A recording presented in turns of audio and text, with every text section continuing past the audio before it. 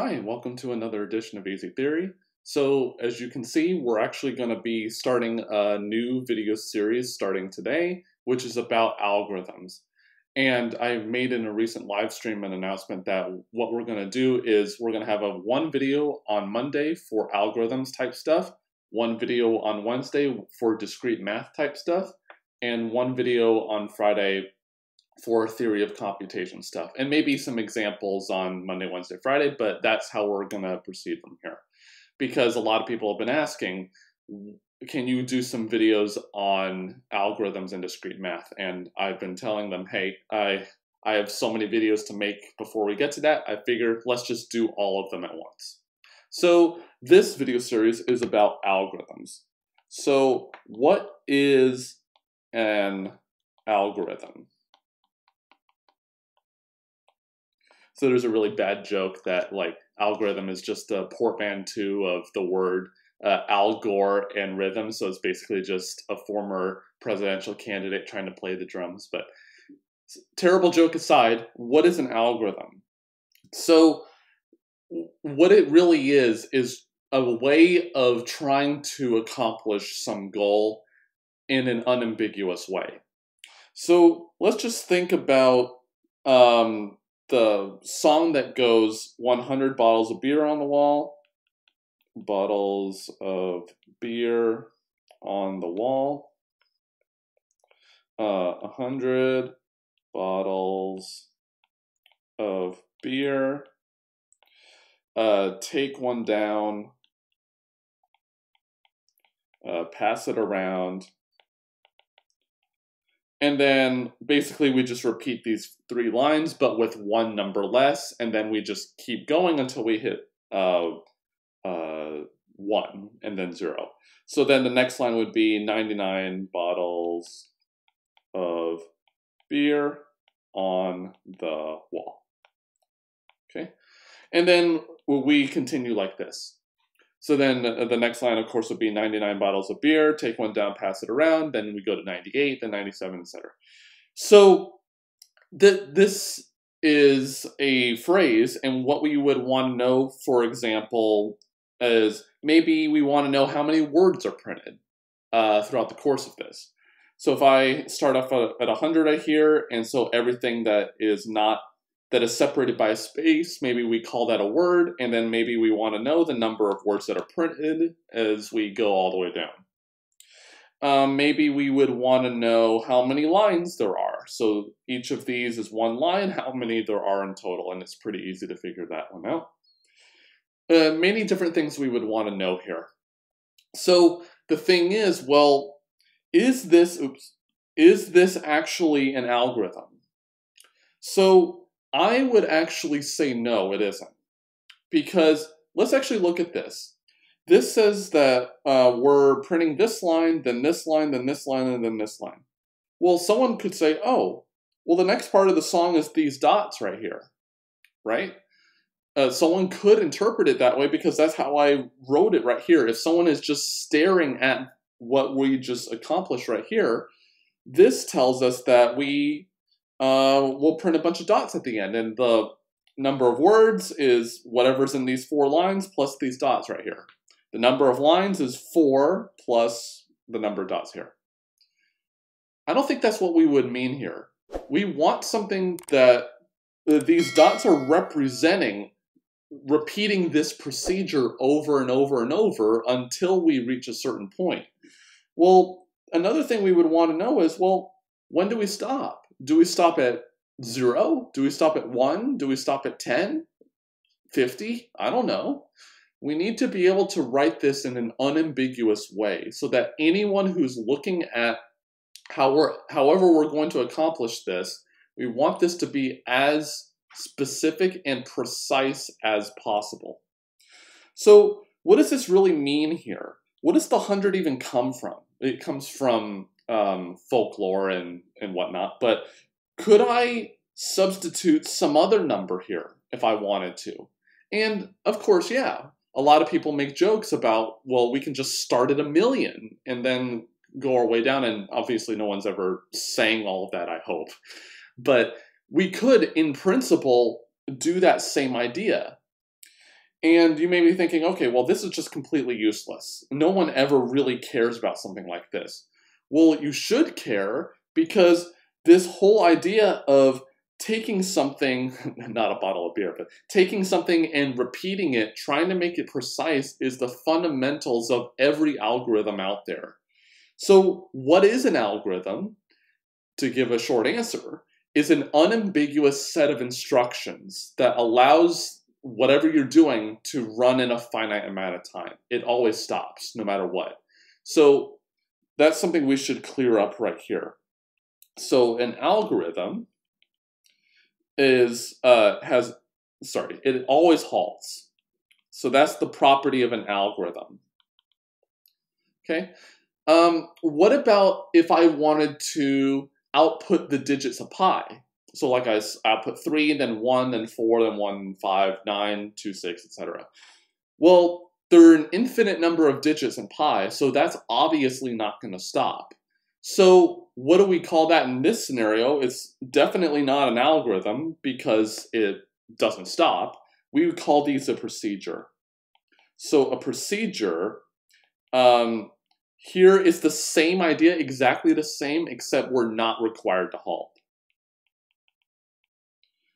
Actually, I should say stop here. Stop is a more intuitive word, but it means the same thing.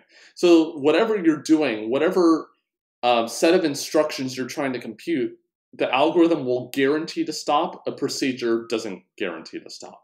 Okay, but in both cases, it's an unambiguous set of instructions. So how do we actually write this as an unambiguous set of instructions? Well, it's pretty clear that it's going to stop if we tell it to stop at 0, because if it starts at 100, it's going to keep going down until it hits 0. So I'm assuming that you've programmed at least a little bit.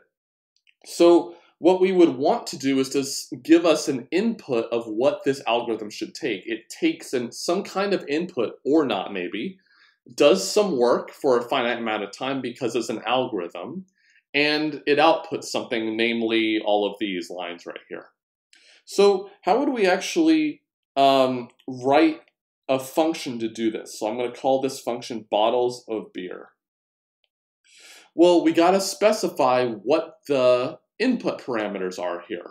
Well, the only one that would make sense is whatever number that we're going to kick things off here, so to speak, with. In this case, it's 100. We should make this allowed to be any number that we want to.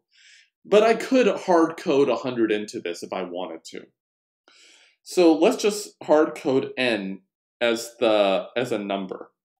So n here is going to be a positive integer.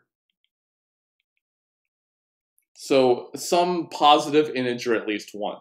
And we gotta be able to specify this part, because what if I didn't say this and n could be a string of characters, or a rational number, or a real number? Well, if it was any one of those things, this subtraction really, well, the meaning of the lines wouldn't make sense. But even setting that aside, well, what do we do if we keep subtracting 1 and we end up with a negative number? That wouldn't make sense either, if it was a fraction. So we need to be able to specify the type of the input also. So what is the first step going to be? Well, we want to be able to run these 3 lines from whatever number that was passed in all the way down to 0. Let's just say we go all the way down to 0. But notice here that it says take 1 down. So if this was 0 bottles of beer on the wall, we can't actually take 1 down. So what I'm going to do here is I'm going to do a for loop from I equal n, initially starting at this value. So we're starting at this value down to 1. And so I want to include 1 here, and then we'll have a final set of lines for when we want to actually print 0. So what do we want to do here on the inside? So here I'm assuming that we have I bottles on the wall. What do we actually do here? Well, what we should do is we should print I bottles of beer on the wall. And we're okay printing this part right here, taking 1 down, because I is at least 1. So what I'm going to do is I'm going to copy and paste all of this stuff down to here, to this part right here, make it a little smaller. And what I'm going to do is I'm going to print this as a string, for example. The details don't really matter, but what I'm going to do here is change the 100 to I, because I want this I variable to reflect the I variable in the for loop right here. Why do I want to do that? Well, if this was hard-coded at 100, it would just print 100 over and over and over. And the great thing is we don't need to do anything else right here, because the next loop is going to decrement I to the value 1 less than it, and then we'll print the correct thing right here. And then as a final measure, what we want to do is to print the final thing. Let's just say the first 2 lines, but with 0. Again, there are many things that you could print. It's an arbitrary function, but I'm just going to put 0 in both of these cases right here, and I'm going to make it red to actually denote that it really is hard-coded to 0. And so the 0 here is outside of the for loop. So notice that the for loop is on step 1, and inner step A is for dealing with the I variable, and step 2, which is outside of it, is dealing with exactly 0 bottle. Okay? And is this an algorithm? Which is something that we should always ask. And I guarantee it is, because 1, the input here is a positive integer. So if this is a positive integer, it's some finite number, and we start at this number and work our way down to 1 at a time. So eventually we will hit 1 at some point, because we'll just keep subtracting it over and over. And so the for loop stops, and so the print at the end obviously runs in a finite amount of time. So this is an algorithm that runs in a finite amount of time.